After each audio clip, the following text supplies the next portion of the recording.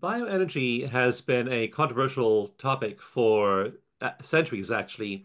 Hmm. And now, of course, we are developing new tools to identify the energy flows in the body and measure them, and ones that are everyday in our experience are things like MRIs, EEGs. We're used to seeing those images from EEGs and MRIs. We're a little less comfortable with all of the fields outside of our body. If you look at a raw MRI, it's not just showing you what's going on inside the body, it's showing you these beautiful aura-like colors outside the body as well.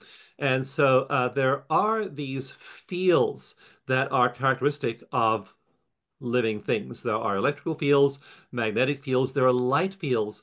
A very recent study published just in the last few weeks looked at, used mice as its subjects, looked at living mice versus dead mice, and they found that the living mice were emitting these beautiful light rays. They had this light that these very sophisticated photomultipliers were able to detect emanating from their bodies. That light ceased when the mice were not alive.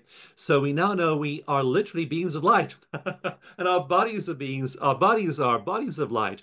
And so what these therapies do is they focus on healing and using those fields and shifts in those fields to produce healing. And so when you're with a Qigong master, when you're with an energy healer, when you're with a biofield expert, when you're with somebody skilled in this, you spend some time with them and then you start usually very quickly to feel different. You're walking into their field. Our energy field, our heart's electromagnetic field is measurable 15 feet, 3 meters away from the body. And so when you're 6 meters, 30 feet away from somebody else and you walk toward them, your energy fields are already interacting. And so we have these energy interactions going on, and they can be used for healing. And one of the systems that I use a lot is the acupuncture meridian system.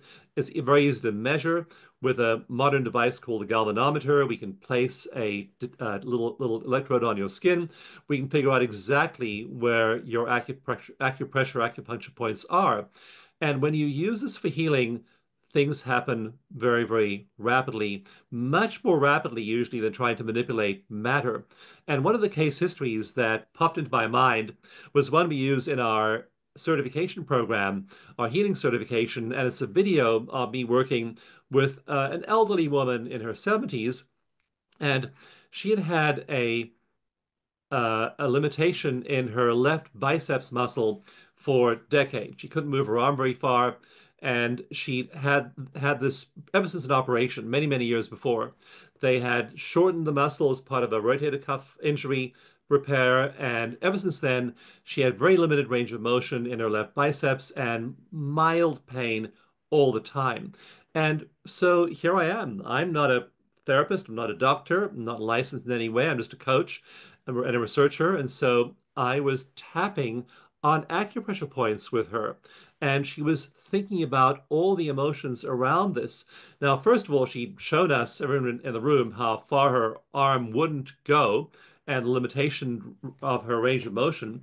And then we began to tap. And we explored all the feelings, all the emotions she had around this while we applied pressure to these acupressure points, shifting the energy field. So now she's bringing these problems to mind in a loving, safe environment, but we're shifting and regulating her energies while she's doing that. Her bioenergy body is being regulated. After that treatment, about a 30-minute treatment in front of a room full of people with me, I said, okay, raise your left arm again.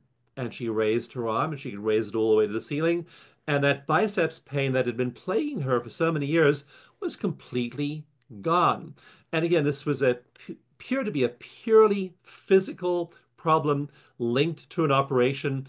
The day before the operation, she did not have the pain. The day after, she did, and she had it ever since the operation. So the mind would tell me, my logical researcher brain would say, well, purely physical problem. But in my live workshops, I teach at Omega, I teach at Esalen sometimes, I teach different parts of the world, I teach virtually. I pick somebody with a purely physical problem, a purely physical problem that has no apparent psychological, spiritual, or emotional components to it, we work with them and all we do is we adjust the energy and the body just responds. So these energy flows are powerful and we are somatic beings. When we shift our energy, when our energy is flowing, then our bodies just very easily and naturally respond. We find people being healed of autoimmune diseases. We find that most cases of fibromyalgia are improved, if not eliminated. Much psoriasis, again, another autoimmune condition, is shifted. All kinds of diseases respond, whether they're autoimmune diseases, whether they're lifestyle diseases, they start to shift when we change our energy. So our bodies and energy are intricately linked. Change one, you change the other.